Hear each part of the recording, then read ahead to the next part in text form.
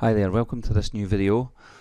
I hope you all had a nice Christmas, and just when I was messing around over the Christmas period when I got 5 minutes from the kids, I made that sound, and I thought you might find it interesting on how to make it. It's kind of, I guess you could call it like a housey church organ. Now you could play something like this.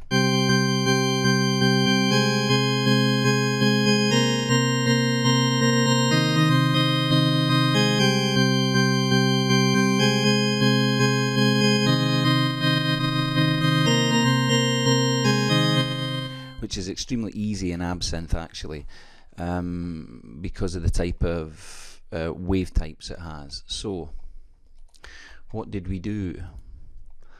Well, as always, file, new sound, and we've got the patch. Now what I'm going to do is use a sine wave,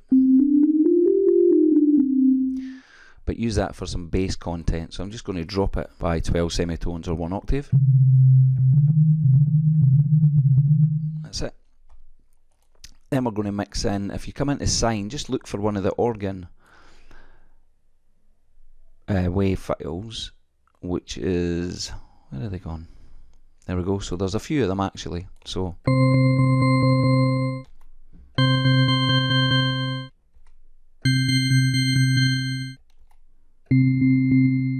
kind of like 2 myself.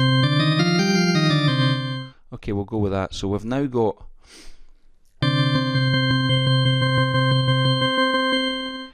you can hear the huge influence this sub bass oscillator, I guess you could call it, is having on the sound. It's all very churchy there. I don't know if Christmas has kind of affected me on this, but then oscillator 3, I want some noise. Now the noise in Absynth is very strange. It's very, very, very digital, I find.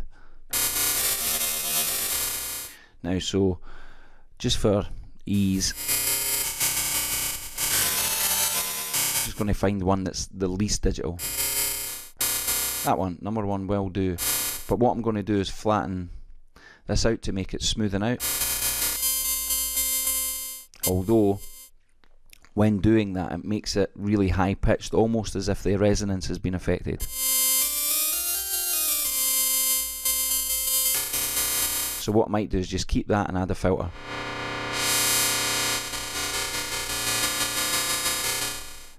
Maybe a low pass 24 dB. And just try and get rid of some of that real high digital stuff. Okay, that's a bit better. So now if we add them all back in together.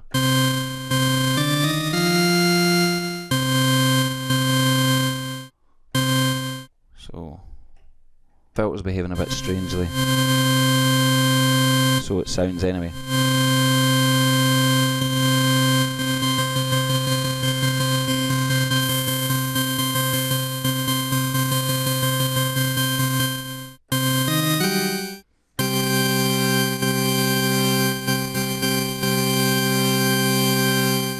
Okay, that'll do it, but we're just going to mix a little bit of this in.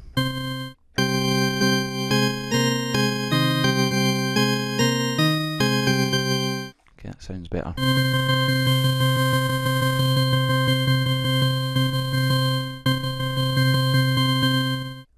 See what it sounds like down in the lower registers.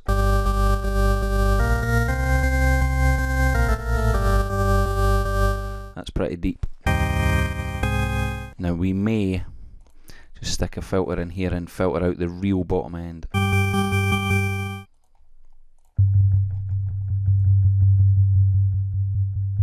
So everything below 100 Hz should do it, maybe even a bit higher.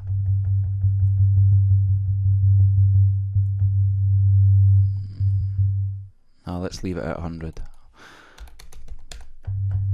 That'll do.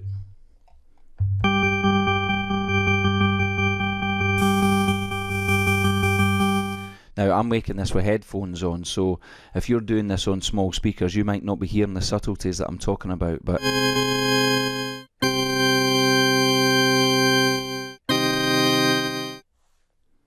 yeah, it sounded good to me. Now You can put a master filter on there if you like, just to filter out any unpleasantness over the whole sound.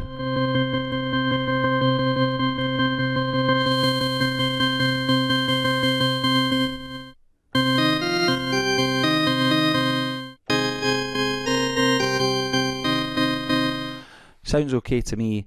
Whether or not I would leave that in there or not is probably directly related to the type of song I'm making.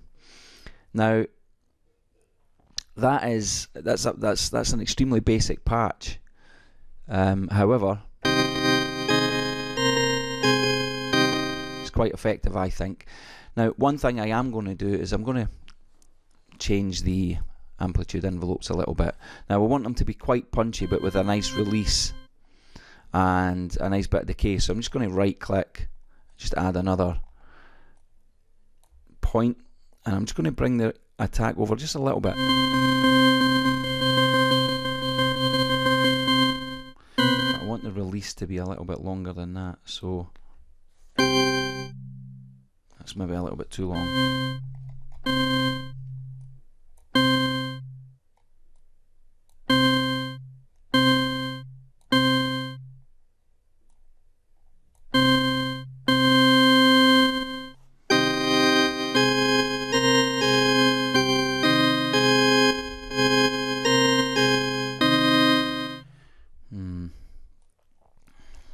Actually, you'll probably find that if you turn everything else off when working on the envelopes, you'll get a better idea.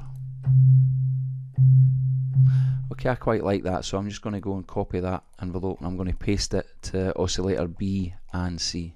Oops. Paste envelope. Paste envelope. Now, that sounds okay.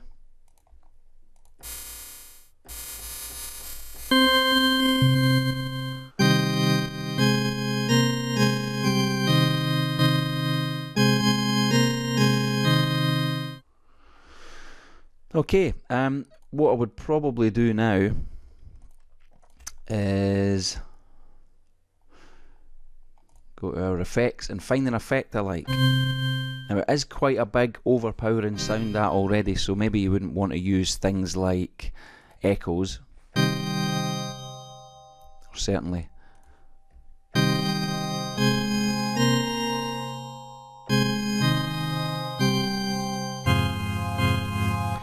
it does sound not bad with them on, but what's a multi-tap like?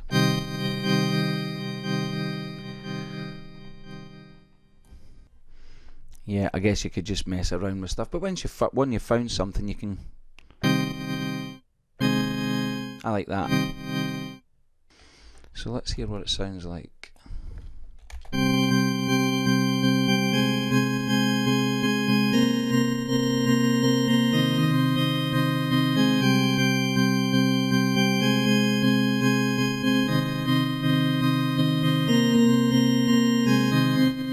However, let's just for a bit of fun etherize it and then random it, or mutate it should I say. So this is what we've got.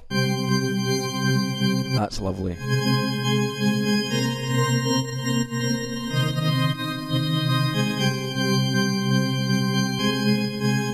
Now there's so much you can do on this, and I believe that my colleague Jorgeland done a video on the etherizer, so if you watch that, it'll be able to help you understand these parameters.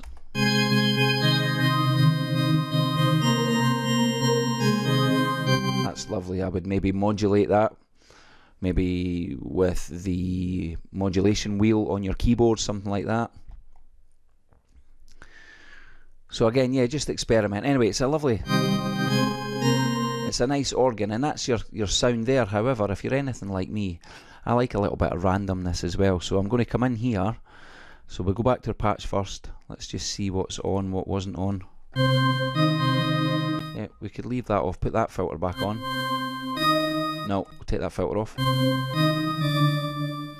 Okay, so then if we go back to browser, we can see here what's activated. So when I hit mutate, it's going to mutate everything. So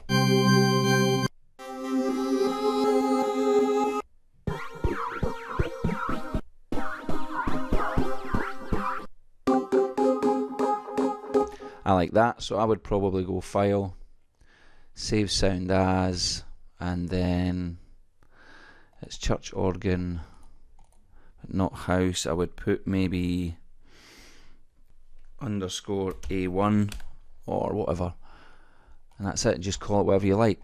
And the great thing about this is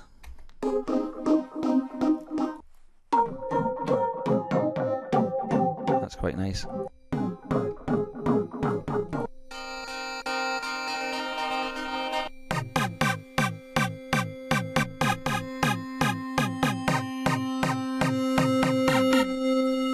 Okay, just go back through them.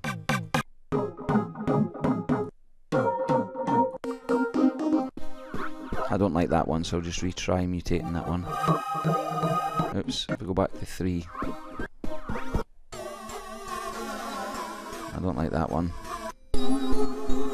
So as you can see, just going through that, I can get myself loads of patches based on the organ sound itself. So anyway, it's a nice short one today. I hope you all had a great Christmas, and I'm looking forward to getting started in the new year. There'll be a couple of videos going up from me again this week. But I think in the new year I'm going to start targeting more genres. So if anyone's got any specific genres they would like to be targeted through these videos, and I may actually do some 1 to 3 hour long video courses to get a bit more in depth. So hope you enjoyed the video. Speak to you soon. Bye.